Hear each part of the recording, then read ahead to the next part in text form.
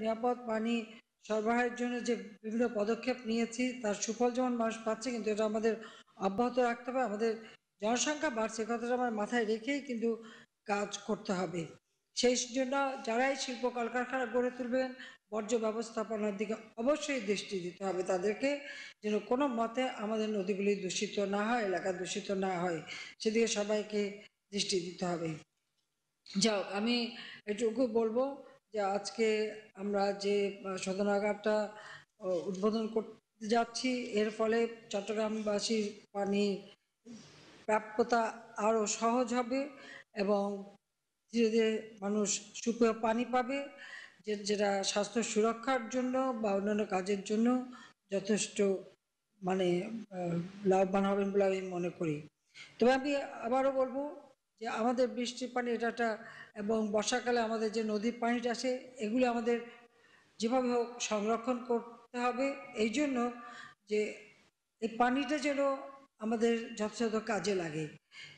প্রতিটি প্রতিষ্ঠান তৈরি করার সময় বা যেমন হাউজিং সোসাইটি হোক, ইন্ডাস্ট্রি হোক বা কোনো শিল্প এলাকা হোক, যখনই নির্মাণ করবেন প্রতিটি জায়গায় যেন জলাধার থাকে, আর আমাদের বৃষ্টির পানি বা বর্ষাকালে যে পানিটা গড়িয়ে যায় সেই পানিটা যেন আমরা সংরক্ষণ করতে পারি, সেদিকে বিশেষভাবে দৃষ্টি দিতে হবে। তার কারণ একটা কথা মনে রাখতে হবে যে আমাদের ভূগর্ভস্থ পানির উপর নির্ভরশীলতা কমিয়ে আনতে হবে।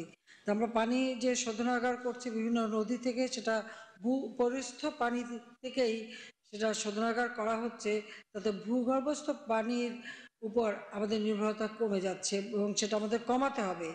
কারণ আমাদের দেশে যেহেতু ভূমিকম্প প্রবণ এলাকা, এই ভূমিকম্প প্রবণ এলাকায় ভূগর্ভস্থ পানির স্তর যাতে না কমে যায় তার জন্য বিশেষভাবে দৃষ্টি দেওয়া দরকার, যেটা আমাদেরকে আসলে সুরক্ষিত করে। এটা হয়তো আমরা চোখে দেখি না, বুঝতে পারি না, কিন্তু ভৌগোলিক বিষয় যদি আমরা দেখি তাহলে ভূগর্ভস্থ পানি কিন্তু এই ভূমিকম্প থেকে আমাদের রক্ষা করতে পারে।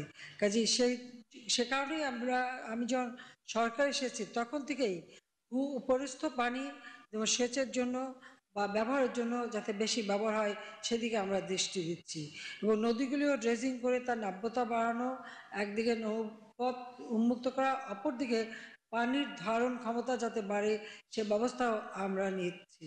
কাজে আমি আবারও অনুরোধ করব যে কর্ণফুলী নদী এটা যেন কোনো মতে দূষিত না হয় তার ব্যবস্থাটা আমরা নিয়েছি, কিন্তু এটাকে কার্যকর করা এবং সবসময় অব্যাহতভাবে রাখতে হবে, সাথে সাথে অন্যান্য নদীগুলিও। কারণ আমাদের পার্বত্য চট্টগ্রাম থেকে যেসব ছোট ছোট শাখা নদীগুলি তৈরি হয়েছে সেগুলির দিকেও সকলকে এখন থেকে ব্যবস্থা নিতে হবে। সমগ্র বাংলাদেশে প্রত্যেকটা উপজেলা ইউনিয়ন পর্যায় পর্যন্ত যেন পরিশুদ্ধ পানি মানুষ পান করতে পারে তার ব্যবস্থা আমরা নিচ্ছি এবং এ কাজ অব্যাহত আছে। অন্তত বলতে পারি যে এখন প্রায় 90% মানুষই পরিশুদ্ধ পানি পেতে পারে, সে ব্যবস্থাটা আমরা করে দিয়েছি। অর্থাৎ পানি সমন্বিত ব্যবস্থাপনা, সেটা প্রায় 100 বছর মেয়াদী একটা ব্যবস্থা আমরা নিয়েছি। সেটা আপনারা জানেন যে ডেল্টা প্ল্যান 2100। এটা আমি মনে করি যে আমাদের এই বদ্বীপ অঞ্চল, এই অঞ্চলের প্রত্যেকটা এলাকার মানুষ, একেবারে তৃণমূলের মানুষ, তারাও যেন সুপেয় পানি পেতে পারে এই বিষয়টা মাথায় রেখে, এবং এই ডেল্টা অর্থাৎ আমাদের বদ্বীপ বাংলাদেশ, এই বাংলাদেশের মানুষের জীবন মান উন্নত করার কথা লক্ষ্য করে এই দীর্ঘমেয়াদী পরিকল্পনা আমরা নিয়েছি। এই পরিকল্পনায় সবথেকে বড় বিষয়টা হচ্ছে একদিকে পরিবেশ রক্ষা করা, অপরদিকে পরিশুদ্ধ পানি এবং পয় নিষ্কাশনের ব্যবস্থাটা আধুনিকায়ন করা। এদিকে আমরা যথেষ্ট সাফল্য অর্জন করেছি, কিন্তু এটার অব্যাহত রাখতে হবে। চট্টগ্রাম বাংলাদেশের অত্যন্ত গুরুত্বপূর্ণ একটি জেলা, এবং যেটা সত্যি কথা বলতে কি যে আমাদের আসলে বাণিজ্য নগরী হচ্ছে চট্টগ্রাম। তো সেই চট্টগ্রামের সার্বিক উন্নয়ন করা এটা আমাদের একটা দায়িত্ব বলে আমরা মনে করি। চট্টগ্রামের উন্নয়ন করতে পারলে সে গোটা বাংলাদেশই উন্নত হবে, এতে কোনো সন্দেহ নেই। আমাদের ব্যবসা বাণিজ্য, আমাদের রপ্তানি, সর্বক্ষেত্রেই চট্টগ্রামের বিরাট অবদান রয়েছে। তাই সবসময় চট্টগ্রামকে আমরা খুব গুরুত্ব দিয়ে থাকি। চট্টগ্রামের মানুষের অনেক অসুবিধা ছিল, বিশেষ করে পানির বিষয়টা নিয়ে একটা হাহাকার ছিল। এটা শুধু চট্টগ্রাম না, আমাদের বাংলাদেশে প্রায় বিভিন্ন জেলায় এই সমস্যাটা ছিল। আমরা সরকারে আসার পর থেকে আমাদের প্রচেষ্টা চালাচ্ছি যে সমস্যাগুলি সমাধান করার জন্য। আজকে চট্টগ্রাম ওয়াসার কর্ণফুলী পানি সরবরাহ প্রকল্প ফেজ 2 এর আমরা যে পানি শোধনাগার সেটা আমরা উদ্বোধন অনুষ্ঠান এখানে সকলে সমবেত হয়েছি এবং রাঙ্গুনিয়ার থেকে এই পানি শোধনাগার নির্মাণ করা হয়েছে। তবে এর পূর্বেও আরও কয়েকটি আমরা করে দিয়েছি, যার ফলে এই সমস্যার সমাধান করা আপনাদের মনে থাকার কথা। 1996 সালে যখন সরকার গঠন করি তখন থেকেই চট্টগ্রামের মানুষের এই পানি সমস্যার সমাধানের জন্য বিশেষ প্রকল্প নিই এবং আমরা ব্যবস্থা করি যে পানি শোধন করে পাইপলাইনের মাধ্যমে চট্টগ্রামবাসীকে যেন আমরা পানি সরবরাহ করতে পারি।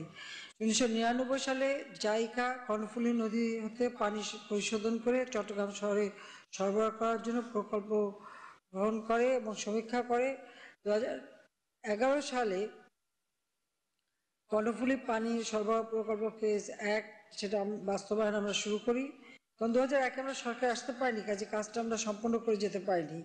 দ্বিতীয়বার সরকার আসার পর থেকেই আবার আমরা উদ্যোগ নিই এবং 2011 সালে এই কাজ শুরু হয় এবং পানি চট্টগ্রামে সেই 2017 সালে প্রথম পানি শোধনাগার 1 আমরা উদ্বোধন করি, যাতে চট্টগ্রামের ওয়াসার পানি সরবরাহ সেটা বৃদ্ধি পায় এবং এলাকাবাসী পানি যাতে পান তার ব্যবস্থা আমরা পরিশুদ্ধ পানির ব্যবস্থা আমরা করি। তবে স্বাভাবিকভাবে যে মানুষের চাহিদাও বাড়তে থাকে, আর সেই কারণে পরবর্তীতে আবার আমরা আর একটা উদ্যোগ নিই যে 2020 সালে চট্টগ্রাম শহরের ক্রমবর্ধমান পানির চাহিদা পূরণে মদুনা ঘাটে দৈনিক 9 কোটি লিটার ক্ষমতা সম্পন্ন শেখ রাসেল পানি শোধনাগার উদ্বোধন করি। এবার চট্টগ্রাম মহানগরীর পাশাপাশি কর্ণফুলী নদীর পশ্চিম তীরে KAFCO, CUFL, Korean EPZ, আনোয়ারস্থ China economic zone, এই যে বিভিন্ন এলাকায় যে শিল্প গড়ে ওঠে সেখানে পানি সরবরাহেরও ব্যবস্থা নেওয়া হয়।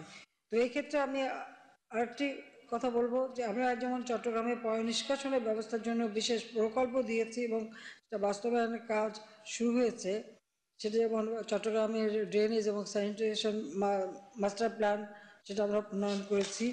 এটা যথাযথভাবে এটা যাতে মানে মানুষের সমস্যাগুলি সমাধান করতে পারে সেই দিকে লক্ষ্য রেখে আমরা এটা নিয়েছি। কাজেই মাস্টার প্ল্যান অনুযায়ী চট্টগ্রাম মহানগরী পয় নিষ্কাশন ব্যবস্থা স্থাপন প্রকল্প প্রথম পর্যায়ে বাস্তবায়ন করা হচ্ছে। পর্যায়ক্রমে চট্টগ্রাম মহানগরীতে আরও 5টি পয় শোধনাগার নির্মাণ করা হবে যাতে করে আর মানুষের সমস্যা না থাকে। তবে এই ক্ষেত্রে একটি অনুরোধ আমার থাকবে, সেটা হলো যখন বৃষ্টির পানিটা সংরক্ষণ করা, যখনই আপনারা যে কোনো ব্যবস্থা নেবেন বা যে কোনো প্রতিষ্ঠান তৈরি করবেন, প্রত্যেক প্রতিষ্ঠানেই বৃষ্টির পানি সংরক্ষণের একটা ব্যবস্থা আপনাদের নিতে হবে। শুধুমাত্র পানি শোধন করেই যে আমরা দেবো তা না, কিন্তু বৃষ্টির পানি সংরক্ষণ করাটা এবং সেটা ব্যবহার করা এটা একান্তভাবে দরকার। আরেকটি বিষয় আমি একটু এই সাথে বলতে চাই, কর্ণফুলী নদী সেখানে যেহেতু শিল্পায়ন ব্যাপকভাবে শিল্পায়ন হচ্ছে, কাজেই কর্ণফুলী নদী, হালদা, সাঙ্গু সহ যে কটা নদী আছে এই নদীগুলির জন্য কোনো মতে দূষণ না হয়, এই দূষণের হাত থেকে সেগুলি রক্ষা করতে হবে। বিশেষ করে কর্ণফুলীর দিকে একটু বিশেষ দৃষ্টি দিতে হবে। আর প্রত্যেকটা শিল্প প্রতিষ্ঠানে এখন থেকে বর্জ্য ব্যবস্থাপনার দিকে আমরা দৃষ্টি দিয়েছি, সেটা করা হচ্ছে। কাজে এটা যেতে হয় ঠিক মতো চলে সেটার দিকে বিশেষভাবে দৃষ্টি নিতে হবে। পানির সমস্যা এটা চট্টগ্রামেই শুধু না, আমাদের ঢাকা শহরেও ছিল। তো ঢাকা শহরে এখন আর পানির সমস্যা আল্লাহর রহমতে নেই, যেখানে আমাদের দৈনিক 235 কোটি লিটার পানির চাহিদা, সেখানে আমরা ইতিমধ্যে পানি 245 কোটি পর্যন্ত আমরা পানি শোধন করতে পারি। তবে আমি এটুকু বলবো যে এই ঢাকার পানি সরবরাহের জন্য প্রথম সায়দাবাদ 1 প্রকল্প দিয়ে শুরু এবং ধীরে ধীরে অনেকগুলি আমরা শোধনাগার করে দিয়েছি এবং এখন সেটা অব্যাহত আছে যাতে করে আমাদের মানুষগুলি পানিগুলি পায়।